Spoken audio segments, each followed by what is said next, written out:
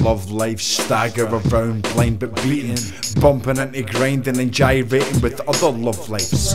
Evolution will have love in it. I'm sure the glove fits, lovers tiffs, and post-traditional exposure of midriffs will justify if love is evolving. Lips dance around exploring stripper poles, leaving a pound of flesh door locked cold, prone to be provoked by frozen emotion cycles, sick to the stomach tension, revokes to the stench of sex. As sure as mathematics, in this equation we are but revolving actors. Bones and bags consume the skin, granted elusive of the heart box. Watch the rust assemble, on the neighbour's sworn my heart steals, acting like Valentine vultures. Circling, hungry, casting shadows, shallow men's virginity. Sex shops sell war toys, manufacture but often children. It's blind leading the blind into this cloud's line. Blind leading the blind into this cloud's line.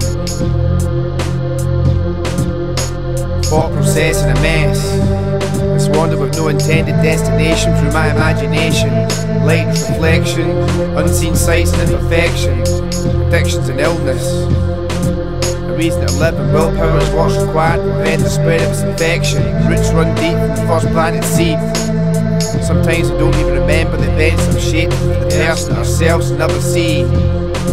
Forget vanity, seek clarity, and ask yourself what defines me.